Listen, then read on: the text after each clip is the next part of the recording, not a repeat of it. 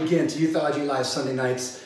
It is episode number 4, and what's going on tonight is all Q&A. So I've received some direct messages throughout the day, and we're going to run with those. Exciting stuff tonight. So thank you for joining us. I really appreciate it, and share this with somebody this week. We'll take the content and we'll make the content much more practical. The content will be put up on the website, in the blog at youthology.com, so you can follow it there, okay? So, question number 1 tonight. I need more volunteers. You see that? I need more volunteers. Hopefully you can catch that, all right? The message tonight, this first question, is really driven by leaders who have struggled to not just recruit youth leaders, but to retain youth leaders. Recruiting is one thing, retention is another, right? So one of the things I want to stress with this question of I need more volunteers is, I want you to think of this. Healthy leaders attract other healthy leaders, okay? Healthy leaders attract other healthy leaders. It's a principle in the marketplace, it's a principle in ministry. You know, one of the great recruiting tools for gaining more volunteers is healthy leaders that you already have who are involved in the church, who are involved in teens' lives, who are already ministering to parents, right? And they've got this coin, they have this expertise, this relationship with them already. So healthy leaders is a great way to recruit other leaders. You know, one of the most important principles that I learned early in ministry is that the church is the largest volunteer organization on the planet. Now think about that. The government, they don't use volunteers. Education doesn't necessarily use volunteers. You look at the private sector, they don't use volunteers, not like the church. The church is the largest volunteer organization on the planet. So if we don't use our volunteers correctly, then we lose them. So think about it this way. Oftentimes I will hear from leaders, hey, you know, I feel like I'm not fitting in. I feel like you're not using me to my capabilities, right? Placement is very important. I mean, you can do skill competency and skill development with your leaders, and you can do leadership training with your leaders in your leadership meetings. But if the training, hear me, if the training isn't specific to their niche or to their type of gift, then you have them working or functioning outside of their success, right? When they wake up, they don't want to do something that they don't love. People want to do something they love. So skill competency and training is important, but skill placement is really probably even more important for longevity, because most people won't quit as volunteers if they're used in the right positions, right? So think that through. The second question that we have that came out tonight is, and this is from a student, my family is messed up, right? My family is messed up. How can I get help? You know, one thing that I have said for a while now in youth ministry is that we are not just raising a fatherless generation anymore. We can't use that excuse. We are raising a fatherless, a motherless, and a siblingless generation.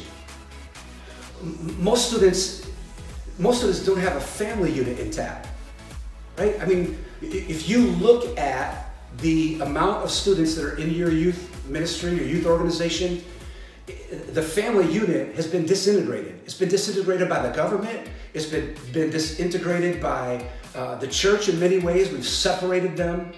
And this loss of family is being felt even in the church, okay? So when a student says, my family is messed up, how can I get help? If they can't find help in the church, where can they find help, right? And I believe that it is one of the main responsibilities of youth leaders is to model our family unit, that family structure within our leadership teams, right? We can't be surrogates. every teenager needs to solve that relationship with mom and with dad. And so, I hear often, man, I wish you were my, right? And maybe as a youth leader, you've heard a student say, man, I don't want to go home. I wish I could can I go home and be with you? Can I live with your family? I mean, that's all great, and we understand what they're saying. But we can't be surrogates or replacements in that setting. We have to drive students back to their family unit, even if it's disintegrated, and even if it's not healthy, they have to solve that at some point, right? So we can help by modeling healthy families. We can help by speaking into their homes. One of the things that really increases family ministry as a youth leader is to have regular parent meetings, right? That might be individual meetings that you would have throughout the year. That would be maybe a once a year parents banquet, right? That might be making sure that the parents understand where they can find all the social media for the youth ministry so they can figure out what's going on and all that, right? Give them your phone number. Give parents your phone number so they can reach out to you if they do need it.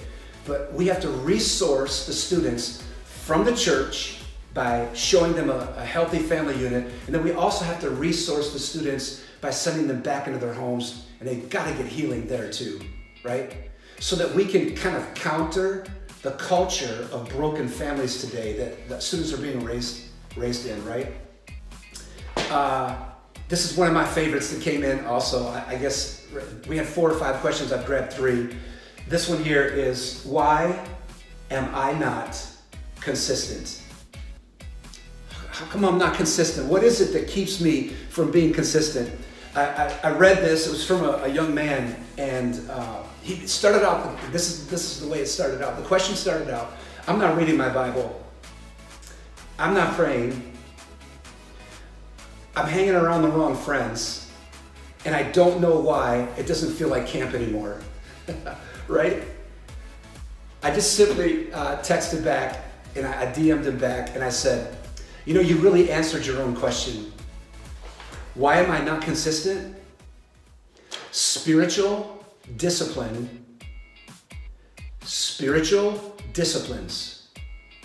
equate to spiritual maturity.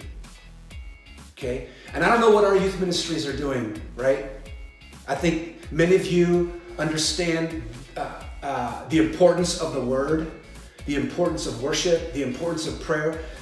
We say all the time things like this. I hear this all the time at conferences. I hear it in preaching sessions. I hear it in conversations in my coaching sessions. I hear youth leaders be like, man, I've been telling our kids they have to pray, or I've been telling our kids they have to read the Bible. I've been telling our kids they got to share their faith. But if we don't show them how to do that, what good is that, right? They already know they need to. So instead of as leaders trying to inspire them to do that, we have to instruct them to do this. Because right there, in that one statement that was sent, I'm not reading my Bible, I'm not praying, I'm hanging around the wrong friends, I don't know why it's not like camp anymore.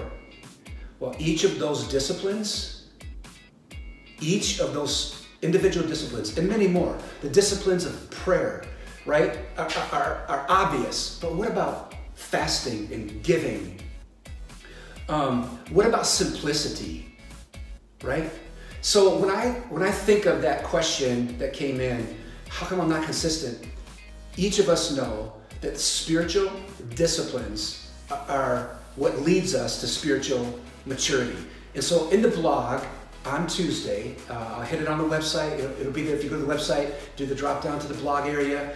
I want to give students and leaders also 10 ways to become spiritually healthy. And I'm going to use the disciplines, okay? So I'm going to get really practical. Like, one of the things that I think we have to stress in youth ministry is theology. We have lost the power of theology, right?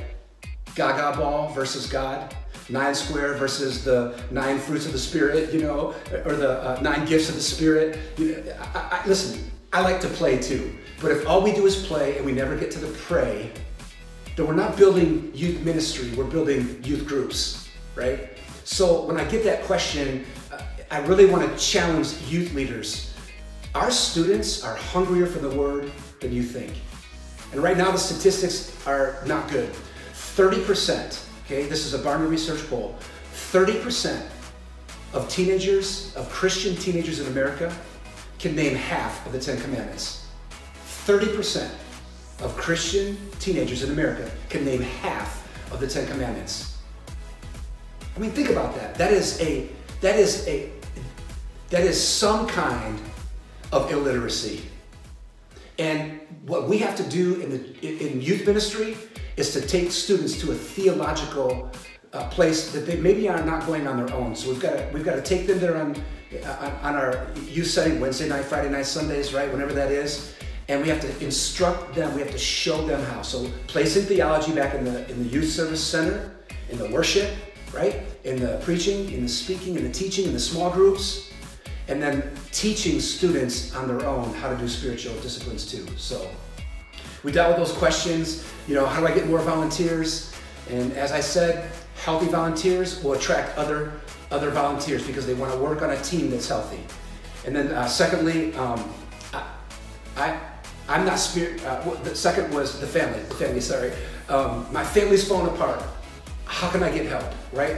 We have to model that as youth leaders in the youth setting, and we also have to point back to the homes, and we have to get to the parents and pastor parents too, right? And not just teens, and drive teens back to their homes so they can get healing there. And then finally, the spiritual health. I'm not praying. I'm not reading the word. I'm hanging around with the wrong people. Why is this not like camp? Well, you answered your own question, right? Spiritual disciplines equate to spiritual maturity and formation, right? So from the weight room, right? I thought about this, maybe pounding a few here and whatever, but this is discipline, right? Every athlete knows no pain, no gain. So I'm gonna get back to working out here and pump a little bit.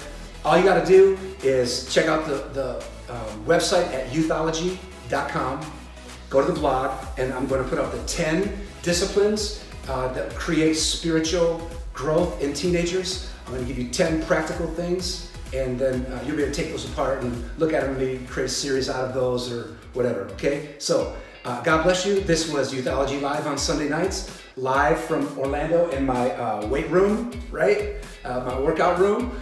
And this was episode number 4, all Q's and A's. So this will all be up live. Thank you for joining me. I say it every week, and I'm going to say it again. It is an honor that any number of you would show up and give me your time, or you would watch this on YouTube or on the website and catch us there too. So God bless you. I'm out. Have an awesome week.